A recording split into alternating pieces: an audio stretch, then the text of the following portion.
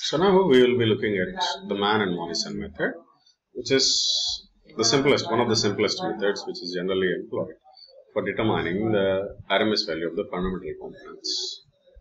We have already discussed the same in unit number 1, the Mann and Morrison method. It is also called as the sample and first derivative method. Okay, just a little bit change on the sample and derivative method. The way how we will calculate the derivative, that I will be changing in this method. Okay, so now let us suppose if you do have a peak value. If you do have a set of samples now let us suppose you have got a signal samples, sample number and the value. So sample number 1, 2, 3, 4, 5, 6, 7, like this you have got some samples and you do have the value, let us suppose 0.79, 1.72, 2.34, minus 2.12, minus 1.69. Like that, you do have a set of samples. The sample number and value have been given for you, and these might be of some power or voltage or current or whatever it might be. But we assume that these are of sinusoidal form, and we will assume that the fundamental assumption in this particular method is that these are filtered and they are of basically fundamental component only. See, I'll write it here. The assumption is that the sample data is already filtered.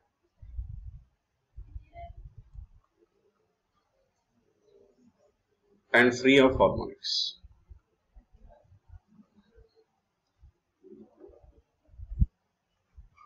Ideal case, this is not possible. So that's why this method is also not widely used. Okay. So, but taking the assumption that the sample data is filtered and free of harmonics. Now, some set of data has been given for you. You need to determine what is the average what is the RMS value of this one. Okay. Or maximum value of this one. So now let us see how to determine the peak value when you do have a set of samples. We'll check first the derivation. Now let us suppose any signal, if it is of a sinusoidal form, I'll represent as V is equal to Vm sine omega t plus theta, right? This is the equation. Now if I take the first derivative, V dash, how will I write Vm? This is sine will become cos, and the internal derivative is omega, so that I'll multiply it. This is V and this is V dash. Right. So if I rewrite this one, what is V dash by omega? This is Vm cos omega t plus theta. Right. Now you use these two equations, 1 and 2. You square them and you add them. What you will get?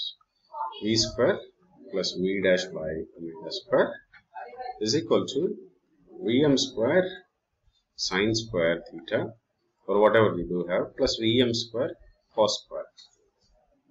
Isn't it? Now, see, this is, now if you see, if I take V square common, you will get sine square theta plus cos square theta. This is 1. So, this is your equation. Now, this is the sample at nth instant, and this is the sample derivative of the sample at nth instant. So, your V is now, I'll write it as Vn square. Now, let us suppose if you want maximum value at nth instant, it is Vn square plus V dash at nth instant whole square. Similarly, for current also, you can employ the same.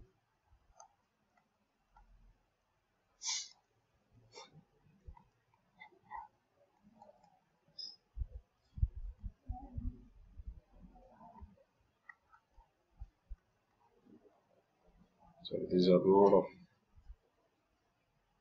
these are sample data, right? So I am removing this in time domain. So this is the way how we determine Vmax and Imax. If you know the maximum value, we can determine the RMS value just by dividing it with root. So let us concentrate on Vmax and Imax. Once I do have this Vmax and Imax, these are the magnitudes of the maximum values of voltage signal and current signal. If I do have this, then I can determine the magnitude of impedance, isn't it? So how to determine the magnitude of impedance? Now this is voltage signal, this is current signal, this is the nth sample and derivative of the nth sample. Nth sample of current, derivative of the nth sample of current. So the magnitude V by I mod V by mod Y. I can write it as Vmax by Imax, right? So in that case, this is my equation. Right. I can write it very clearly that here mod z Vn square plus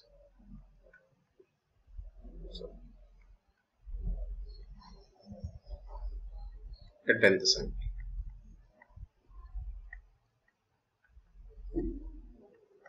This data you can find them, Vn and In, the nth sample. But these data derivatives will not be given for you. So we need to apply numerical methods for that one. So determine the derivatives. That we will see in the next slide. But before that, how to determine the phase angle? You know, impedance will be having a phase angle, right? So it is angle of voltage minus angle of current. Now how to get these angles? You know, if I take V as V sine omega t and I as having some value, or you take both as same, you take theta V, you take this is theta V. Okay, so now what is Z, angle of Z? It is nothing but theta V minus theta I, right? Theta V minus theta I.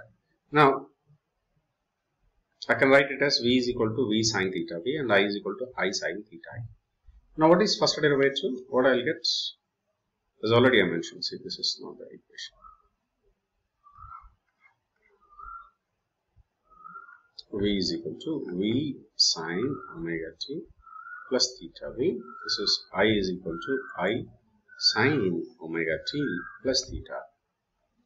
So what is V dash here? V dash is nothing but omega V. This is cos, right? Cos omega t plus theta V, and this is y dash is equal to omega. Yeah, this is cos, right? So now if I take V by V dash, V by V dash, V by V dash, what I will get? This V and V will cancel. This will become tan, right? So I'll get tan omega t plus theta V by this omega. Similarly, I by I dash, it will give me tan of omega t plus theta I by omega. Okay, so if this is the case, now what is theta V? It is tan inverse of omega V by V dash. See, this omega will go here. Omega V by V dash is tan of omega. So I am taking it as minus omega t. So this is theta I is equal to tan inverse of omega I by I dash minus omega t. So if I want angle of Z, what I should do? Theta V minus theta I. So these will get eliminated. So I'll get tan inverse of omega V by V dash minus tan inverse of omega by I dash. To be more precise, I'll write it as tan inverse of omega. This is a standard one. This is at nth signal, nth sample. If I want at the nth sample, then I should do it for nth sample. So this is the way how to determine the magnitude and angle. So every moment you need to calculate the magnitude and also phase angle, and you need to check it with your preset value, setting value. Okay. So now you do have a sample data and how to determine this impedance, that we will see. So how to obtain the first order derivative using the samples. Now in the equation, even in the magnitude equation, so I'll show you. Yeah. In the see, this is the magnitude equation. You do need nth sample and also derivative of the nth sample. Similarly, for angle also you do require both nth sample and also nth derivative sample. In that case, how we determine the nth sample is, earlier case we have derived V dash is equal to Vn minus Vn plus 1 by 2. Sorry, by delta t. We have tried this one.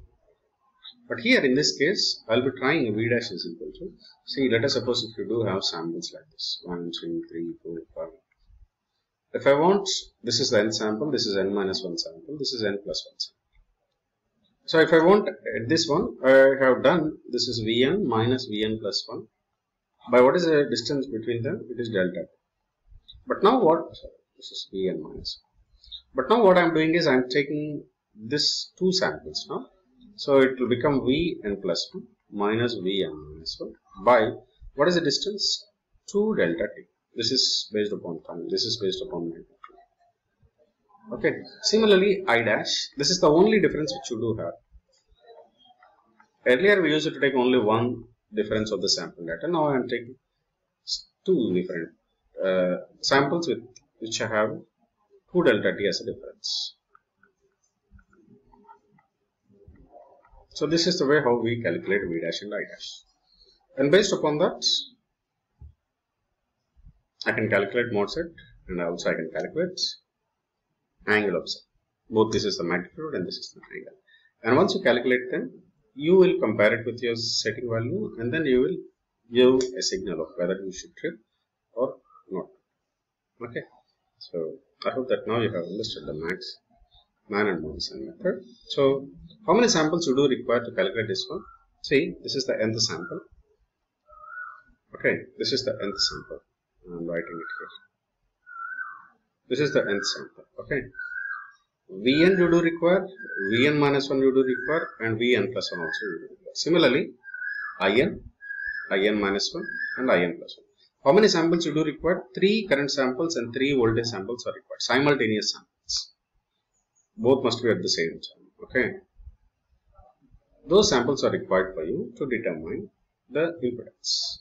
Apart from this, what do you require? This is the signal frequency, and delta t can be obtained from 1 by fs, where this is your sampling frequency.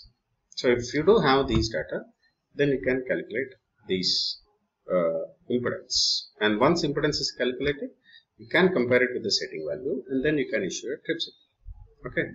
So the conclusion is, using the window of 3 samples, we can estimate the peak and hence the RMS values of voltage and current at the relay location as well as the phase angle between them. So just a window of 3 samples is enough for you to calculate Z, magnitude, and also phase angle.